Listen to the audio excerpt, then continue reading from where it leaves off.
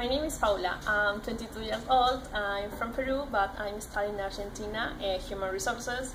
So that's the reason that I know the different form to speak Spanish, because believe it or not, we have different accents in different countries. It's different in Mexico, Peru, Colombia, Ecuador, Chile, and I'm showing you this difference.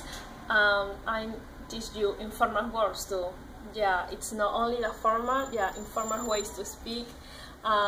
It's crazy. I love Spanish, and you will love it too, because it's so fun and it's so easy to learn.